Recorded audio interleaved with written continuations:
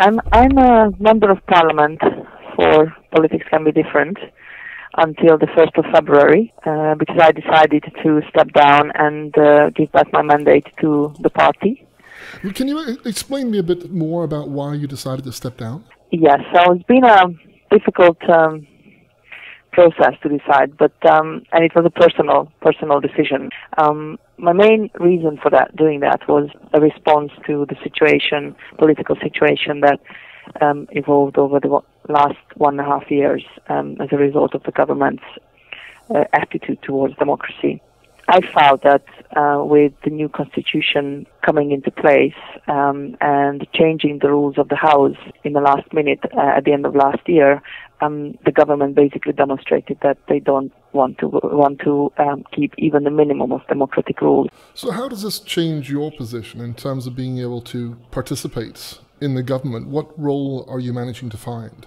I think it's fair to say, even as an opposition MP, that the real opposition movement against the current government started on the streets of Budapest and not inside Parliament. We've been trying to convince the government inside Parliament and voting against unjust and undemocratic laws, but at the same time, more and more NGOs, civil society organizations, and trade unions joined forces, and month after month, more and more people gathered on demonstrations. And on the 2nd of January, we got to the stage where we had 100,000 people demonstrating in front of the Opera House at the inauguration of the new constitution. And this movement, this lively movement, has evolved over the last 1.5 years.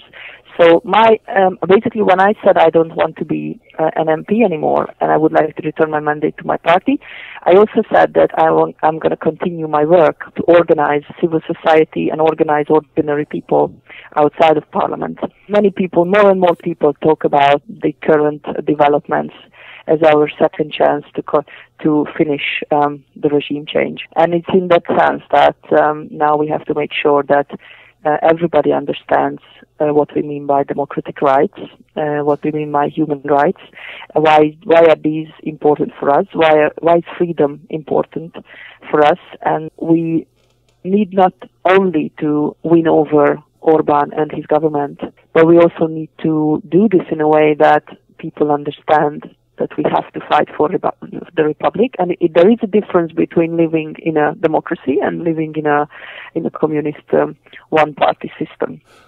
I'd like to have an idea about how people in Hungary are seeing the revolution or the new resistance through your own media.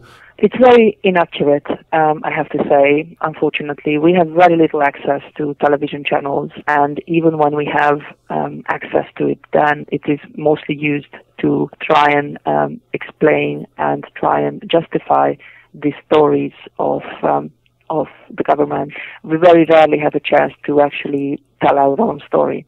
I experienced it myself when I announced my resignation, and that was used by left-wing and right-wing political media to explain in their own ways and to justify what they tried, the picture what they try to paint about LNP, about green politics. I give you a very clear example. On the 2nd of January, we had, as I said, over 100,000 people on the streets of Budapest to protest against the government and the new constitution.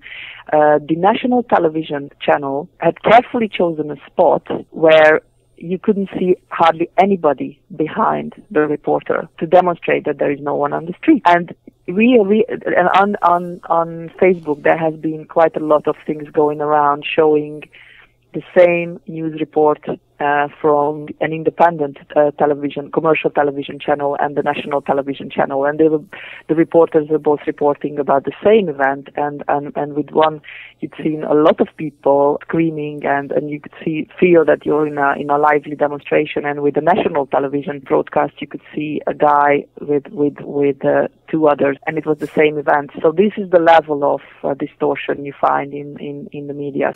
Do you feel the European Union has taken on their role responsibly in terms of how they've reacted to the situation in Hungary? I'm quite ambiguous about that, I have to say, because I think the Greens have realized early on that there are things happening which are very detrimental to the rule of law and democracy. But I think official Europe, as in prime ministers and the Commission itself, had woken up quite late. And when Orban, prime minister, says that it is all about the money, to some extent I have to agree with him. I think official Europe woke up when Orban had started to clamp down on financial interest, and not when the democracy, Hungarian democracy, was infringed upon.